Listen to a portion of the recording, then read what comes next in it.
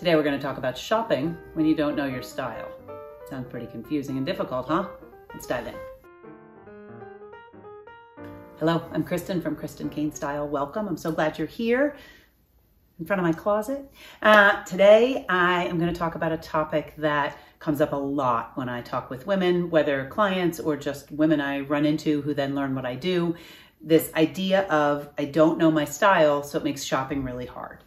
I'm going to back up 1 second and say a proper hello. I am Kristen Kane. I am a style and mindset coach. If you're not familiar with my work, I help women create wardrobes they absolutely love wearing. And I do that by paying attention to all the style stuff, by helping them learn how to edit their closet, how to know how to shop, how to know how to build outfits, and also by paying attention to what the thought loops are that are happening in their mind, often running in the background for decades, that are sabotaging all that work they're doing trying to build a wardrobe they love wearing. Because if we don't address the thought loops and the limiting beliefs that are usually put there decades earlier, if we don't address those as we're doing the closet work, we don't get to the root of the problem. We don't actually ever achieve the style results we want to achieve. And I find that the greatest transformations for my clients happen when we really dig into the mindset. So that's the work I do. Style therapy is how I work one-on-one with clients. There is a link down below with all the details. And if you are interested in taking it the step further, a 1-hour free consultation call, there's a link down below also for you to sign up for that. And on that call, we'll dig into what your style struggle really is, because oftentimes it's different than what you think the struggle is. I have, thankfully, lots of experience in lots of style struggles. I've yet to meet one I can't help solve. And so I can help you see more clearly what's really going on and what's really preventing you from loving how you look and feel when you get dressed. I'll explain the whole style therapy process and then help you make a decision about whether it's the right time and the right fit for you right now. Today's struggle, a follower wrote in and asked me to address this, and I am happy to do this. Thank you for submitting this question. I don't know my style, so it makes it really hard to shop. And that is completely true. It is 100% true. If you don't know your style, it makes it really hard to shop. It's similar to if you don't know what you want to have for dinner, it makes it really hard to shop for the ingredients. If you don't know what you want your garden to look like when the season is at full bloom, it makes it really hard to shop for plants. If you don't know where you want to go on your vacation, it makes it really hard to know what road to take or where to go when you get to the airport, what terminal to go to. It is exactly the same. And yet I find with the style stuff, it gets women so stuck and they get so hung up on this idea of, I don't know my style, and therefore it makes shopping really difficult. I completely understand, and we're going to dive into that a little bit. So today I have a couple of notes, but I'm kind of free-forming it because I know that this is an important topic, and if I waited until I had all my notes, kind of organized and fleshed out a more kind of organized outline and went bullet point by bullet point, it was going to take me more weeks to get this video made, and I wanted to do this today. So the first thing that I will say, in addition to what I just said about the garden and the meals and the travel, it makes sense that if you don't know your style, shopping is difficult. And the next thing I'll say is that women put way too much pressure on themselves to know their style. And by that, I mean, they want terminology. They want a phrase or a title or they want a label for what their style is. I'm asked this all the time by clients. Well, okay, what would you say my style is? Can you identify my style for me?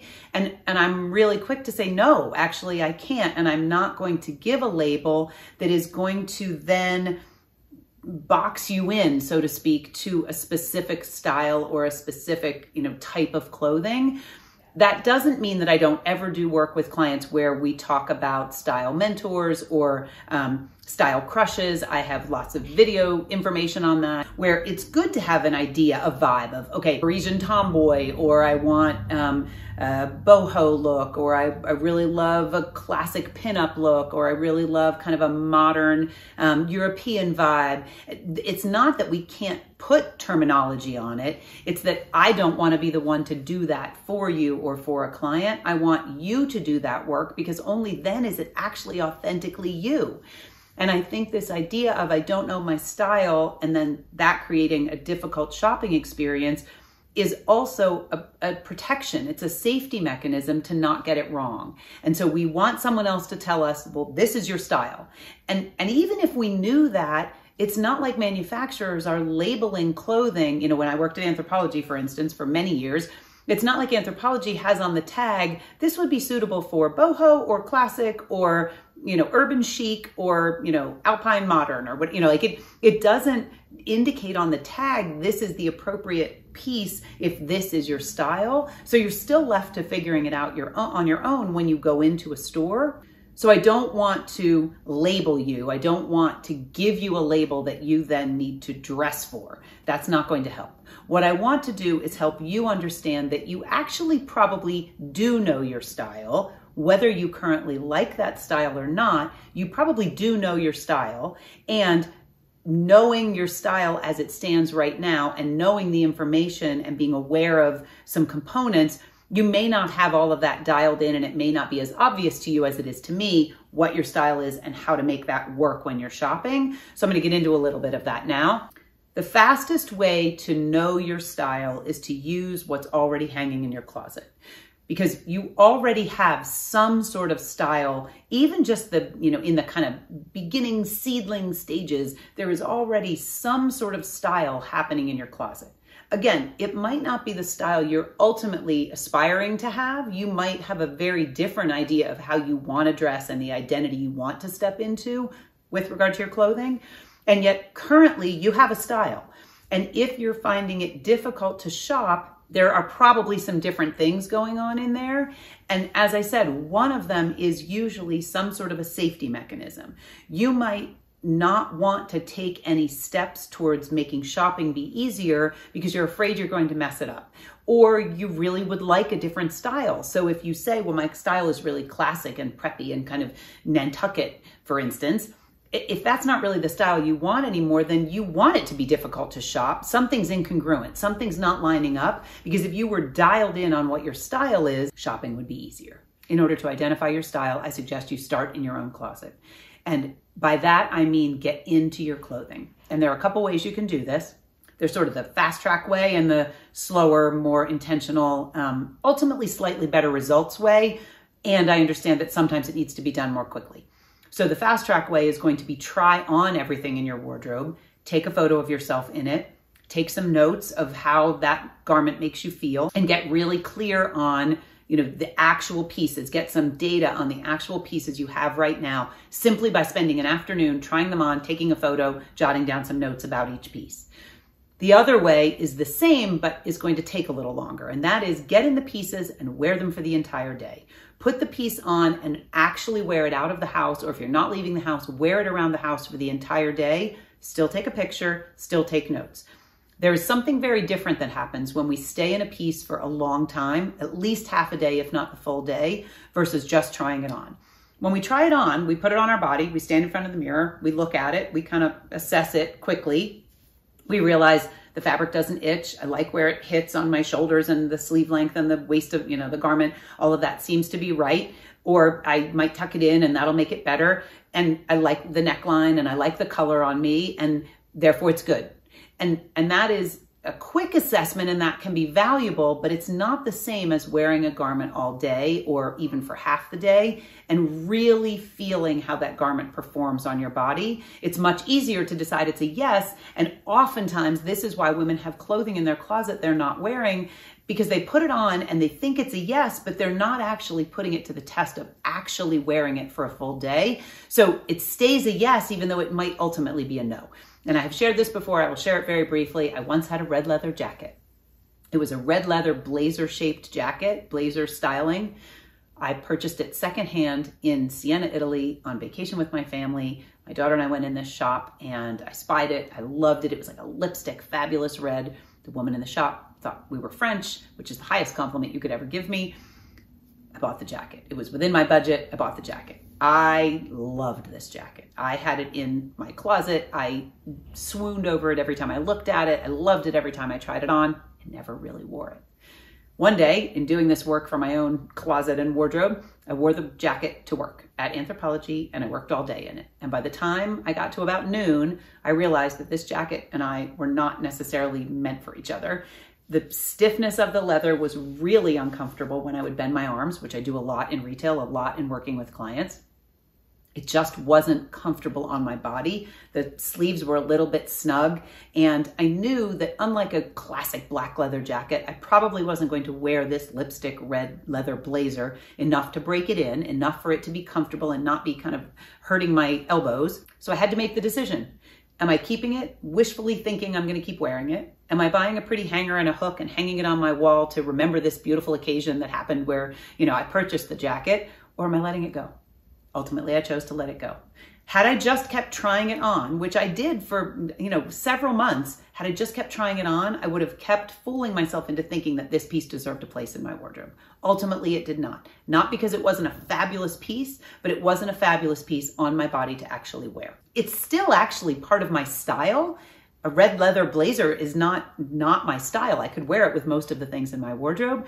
I just realized that that specific piece, only by wearing it all day, did I know that it wasn't actually my style, or wasn't actually, within what I needed in my wardrobe. So there's a thing in the world of perfectionism called protecting your potential. And I often find that women telling me they don't know their style is a way of protecting their potential. Because if they feel and they truly believe that, and they say, and their story is that they don't know their style, they can't possibly mess up building their wardrobe. They already don't feel like they always look as put together or as fabulous as they would like to in their clothes. And the story of, I don't know my style, allows them to stay very comfortable right there. It gives them permission to not have a wardrobe and outfits that light them up and that feel and look super authentic and fabulous for the life that they live. Because what they keep telling themselves, and anyone who will listen, is, I don't know my style, therefore shopping's really hard. We have to be willing to let go of the story that I don't know my style, and we have to be willing to do the work of, I'm going to figure out my style. You have to decide that figuring out your style and ultimately having a wardrobe you love wearing is worth the risk of maybe doing it a little bit wrong from where you are now to getting to the place where your wardrobe actually really just works for you and you know your style and shopping is easy.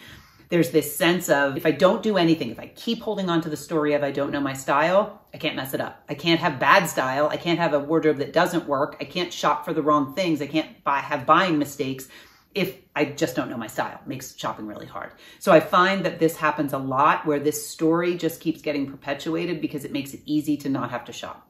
Understanding that part of your brain really truly wants to solve the problem. You really want to look better. You want your wardrobe to work for you. You want to be able to put an outfit together and look put together and all of that easily. And yet this story in your brain of, I don't know my style, keeps perpetuating the idea that, like, I can't really shop because shopping's hard because I don't know my style. And you just stay stuck. And if you buy something and it proves true that it isn't really your style because you don't really know your style, you perpetuate the loop even further because you're creating more evidence. Every time you shop, you're creating more evidence that it's hard to shop because you don't know your style. So the fastest way to know your style, as I said a few minutes ago, is to get in your wardrobe and wear what's in there. You can either do it the quick way where you try everything on, take a photo and make some notes, or you can take longer and do it where you try a piece on and wear it all day and put it together in an outfit and then take a photo and notes. Either way. Certainly, I understand that often when the season is changing and the temperature is changing and it's time to really have the pieces you need in your wardrobe for the next season, doing it the wear every piece for a whole day sometimes is going to take too long and you're going to have a whole season where you didn't have what you needed because you needed to do it faster. So if that's the case for you, I would do it the more kind of expedient way where you're putting the pieces on, taking a photo and taking notes, and then having that data and sitting down and giving yourself permission to begin to solve for what is my style. Because if the story has been playing for a decade or longer, which usually it has, your brain wants to stay there. It doesn't want you to figure out your style because it's really comfortable in this loop of, I don't know my style and shopping is hard. It doesn't want you to do the work to try to change that loop or get into a different groove with regards to your thoughts because it feels like that could be unsafe. As much as that is actually ridiculous, your brain doesn't know that. It just knows it wants to keep you safe. This loop has been working. Why would we change it? So once you've collected the data, either from wearing the clothing all day and taking a little longer with it or doing it over the course of a weekend or an afternoon, once you've collected the data, what you're looking for in those photos and the notes and what you're trying to capture is, how does this garment make me feel? Do I actually love this? And I'm going to inject a little exercise here in case this is something that is new to you or super unfamiliar and you can't even begin to tap into whether the garment feels good or not. I know from personal experience, 2 decades plus in closets and fitting rooms, that when a woman tries on a garment that lights her up, it shows. I've talked about this here before. There is this magic that happens. I can put a woman in a fitting room, and did many times when I worked retail, with a dozen dresses, and she can try on dress after dress, and she comes out and kind of looks in the mirror. This one's fine, or this one's nice, whatever. When she puts on the dress that is the dress for her, everything changes. The way she stands changes, the way she swings with the dress, the way she moves her body, the way she smiles at herself, the way she flips her hair, the way she speaks to the people who might be with her or to the sales associate. Something has clicked, and that dress and that woman are a match. She is lit up by the way she looks and feels in that dress. When she sees her reflection, something has changed versus the 8 or 10 other dresses she had on where that wasn't the case. So I know that there is a garment, there is a collection of garments that could be your wardrobe where every single piece would spark that. Much like Marie Kondo's Spark Joy, same idea. Some women have a really hard time identifying that, just calling that up without having that specific fitting room example always in their mind. And so I want to just offer really quickly that I heard recently a meditation about tapping into your intuition, which essentially is what we're doing here. We're learning to develop style self-trust and trust our gut, trust our intuition with regard to, is this for me or is it not? Is this my style or is it not? And this meditation, sit quietly and close your eyes and breathe. And then the prompt was to imagine yourself getting ready for a dinner that would be that would span a couple of hours, in a restaurant that served food that wasn't really your favorite. And this dinner was going to be with you and one other person. And this person was you were to conjure this image of this person who was someone who really grated on your nerves. This person was irritating to you. You found them difficult to get along with. This is the person you're going to be spending this 2-hour dinner with in a restaurant that you don't really love the food or the atmosphere. And the idea is to really, truly feel in your body where you feel that sensation and what it feels like. Because what that feeling is a no. No, this is not for me. Like, we know our bodies are so intelligent, and they know intuitively when something doesn't feel good. It's like when you feel like there's some sort of danger, and you can kind of feel the hair on your neck kind of stand up, and you're like, oh, I need to pay a little more attention to my surroundings. Something feels a little off. Our bodies give us clues. So what you want to begin to tap into in the wardrobe is, what clues is my body giving me about the nose? What is that feeling? And if you need to use the restaurant example, use that. If you had to sit down and have dinner with some person, where do you feel that in your body and what does it feel like? And then go to your closet and find a garment that goes with that. Find the garments that feel like that kind of dense, heavy, yucky feeling in your body. Those are the no's. Super simple. And then at the same time, the meditation then goes into, now imagine you're in your favorite place on earth and you're headed to your favorite restaurant, which just happens to have a location right in your favorite place on earth. And you're going to have dinner with your very favorite person, or multiple people who are your absolute favorites to spend time with. And immediately you will likely feel a different sensation in a different place in your body. And she goes on to ask, what color it is, and does it have a taste or a smell, and what does it look like? Is it opaque? Is it transparent? Is it sparkly? Is it dark?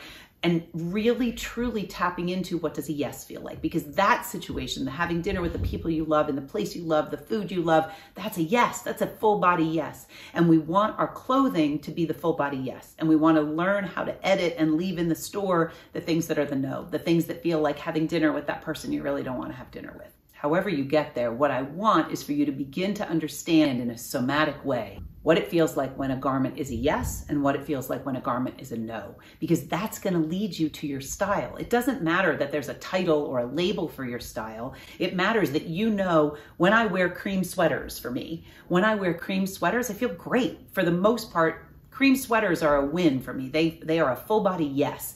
Not everyone, but a cotton cream sweater has to do something pretty wrong for it not to be one that I think I'm gonna like, as long as it kind of ticks all the boxes in size and sleeve length and that sort of thing. So know what your full body yeses are, and then you can kind of put together, it's sort of this beautiful patchwork, if you will, of all these different components that create your style. So once you have the photos and a little bit of data, and you know what your full body yes feels like and what that yucky no feels like, you can really quickly go through your closet and edit out the pieces that aren't the full body yes. If you have 4, sweaters or sweatshirts or t-shirts and 2 of them really, truly you're like, yeah, like this is great.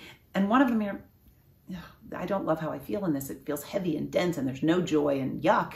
But I'm keeping it because usually there's that tacked on, but I'm keeping it because I haven't found another one, or I'm keeping it because what if I get rid of it and then I have to go 3 places and I only have 2 t-shirts, or I'm keeping it because my husband really likes it. Whatever those situations are, then you evaluate, but does it really deserve a place in my wardrobe if it's not a full body yes? My answer is no. My feeling is no. I would rather have fewer clothing. I'd rather have my clients have fewer pieces of clothing that they absolutely love and wear those more regularly until they wear out than have a closet full of stuff that they're actually not putting on their body. Or worse, they're putting on their body and they're getting that dinner with the person you don't like feeling. Who wants that? So when you begin to assess and you can edit out what isn't a full body yes, pay attention to the other pieces and what elements are being repeated. Are there a lot of cream sweaters? If so, we're kindred spirits. Are there a lot of stripes? Again, kindred spirits. Is there a lot of one color? Is there a lot of one fabric? Do you have lots of corduroy? And you're like, wow, who knew? I love corduroy so much. Do you have a lot of the same shape? I really love a great straight leg jean and I have a lot of different colors of it. Or I really love denim, light wash denim, and I have lots of different shapes of it. You'll begin to identify what's repeating. What is repeating that is a full body yes? That's beginning to indicate and dictate and become your curated sense of style, your curated personal style. The other thing to pay attention to is what's missing. Clients are always like, oh, I have so many holes in my wardrobe, but they can't identify what they are because they haven't done the work of seeing when I go to get dressed, what is preventing me from feeling great in this outfit? It's not that they need my help telling them how to complete an outfit from an accessory standpoint or a layering standpoint. It's that they fundamentally don't have the pieces that would allow them to wear the full outfit that they're trying to put together out the door. So this data also lets you see, I keep trying to put together an outfit with a white t-shirt, but I don't have a white t-shirt that's a full body yes. White t-shirt goes on the list.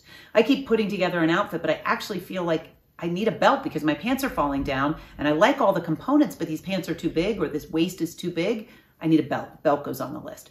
Once you begin to do that, shopping becomes easier because you have a list of the missing pieces. Shopping becomes easier because you know what a full body yes feels like, and you know what is in your wardrobe that already feels that way, that when you're in the store, you can compare it. I know what a cream sweater that's a full body yes feels like, and I'm willing to bring another cream sweater into my closet, but not if it's not a full body yes, because I have plenty of those. And I'm fine to have more, but only if they are equally amazing in a different way. So it's this idea of defining your style and knowing what your style is. It's not a matter of somebody saying, oh, you're bohemian, so just go into Anthropologie and look for the things that have the bohemian tag on it. Unfortunately, that's not the way it works. And I think that's a beautiful thing because I want you to develop style self-trust so that you trust yourself to purchase the pieces that feel amazing for you. There is no rule that says if you like to dress mostly classic, you can't have something super trendy in there or several somethings that are super trendy and mix them in with your classics.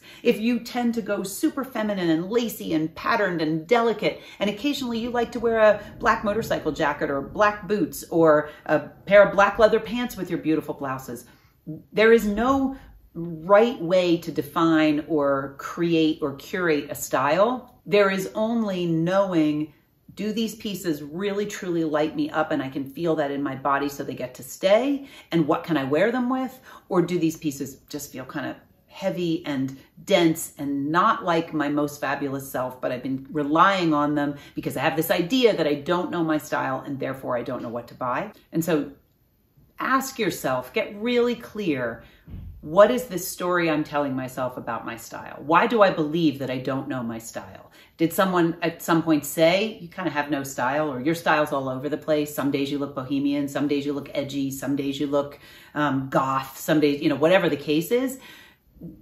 Where is that idea that you don't know your style coming from? Because usually it's that you don't know because you had an idea and then someone questioned it and now you're doubting yourself. Or you don't know because you like a whole lot of things and that doesn't feel like it's the right way to have a style. So you've decided that you don't have any style because you're all over the place. It could be that your style was one way and now you want it to be a different way, and you just haven't figured that out yet. You haven't done the work because it feels way too scary and you don't want to buy the wrong things or wear the wrong things. So it seems really scary to get in there and do the work. It's not unlike looking at your finances. When we avoid our finances, it tends to be bigger and scarier. But when we open the closet door and go in there and look at what's in there and really start to assess, is this full body yes or not? And if it's not, it needs to go. Knowing what your style is comes from getting in your clothing and doing the assessments and the evaluations to really understand what is in your wardrobe that's really lighting you up and is really working, and what pieces might be missing in order to make complete outfits with the pieces that are working, because then you know what you're shopping for. When you feel like you don't know your style, shopping becomes really hard because you walk into a store and you have no idea what actually is going to work with what's in your closet, because what's in your closet hasn't been fine-tuned and filtered to just the full body yeses. Once you do that, it's much easier to walk into a store and realize that actually would work with the pieces that are in my wardrobe, because I've gotten rid of all those dense, heavy, yucky, irritating person for dinner, pieces. I'm only left with the good stuff. So it's easier to know now, especially armed with that feeling when you go in the fitting room, is it that full body yes? Is it that, oh my gosh, favorite place, favorite meal, favorite restaurant, favorite people? Is it that feeling or is it the other feeling? Because if it's the other feeling, it doesn't belong in your wardrobe. It's not your style. I hope that is helpful. I have released a course from the vaults of Kristen Kane Style. Actually, it's from the vaults of the Together Act.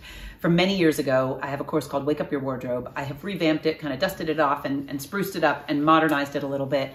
It is still very relevant information, so I decided no one is benefiting from it. And there are lots of women who ask me, is there a kind of DIY, in addition to watching your videos, is there a DIY way for you to walk me through how to create a wardrobe I love wearing? And Wake Up Your Wardrobe is just that. So there's a link down below. You can purchase it from there right away. It's an easy download. It is a course that you can do over the course of a weekend, or you can take much longer if you would like. But it will get you into your clothes and wearing your clothes in new ways, and inspire you to really take this work to the next level, even if you're not ready to work with me in style therapy. If you are ready to work with me in style therapy, you can book your 1-hour consult call at the link down below.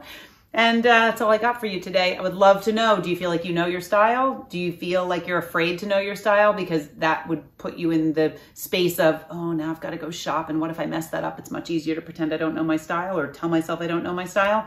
I'd love to know. Share. I love reading all of your comments, and I so appreciate your being here.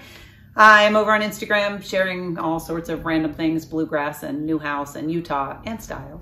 So I'd love to have you follow me over there at Kristen Kane Style. That's all I got for you today. I hope you have an incredibly awesome week, and I will see you next Friday. Thank you for tuning in.